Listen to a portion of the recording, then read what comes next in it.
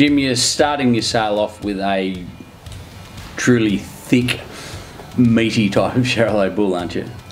Yes, Ben. Yeah, it's a bull I really like. As you said, he's got tremendous thickness and muscling and softness, and he's just sort of more of a modern type of Charolais, really. He's got the lower birth weight to really high growth and positive fats and good IMF.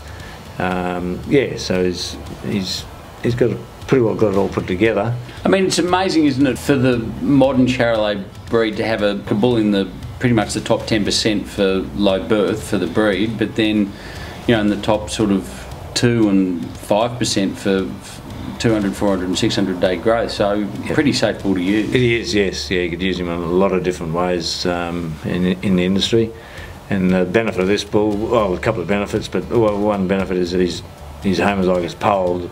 He's also red factor for the people that are chasing red factor.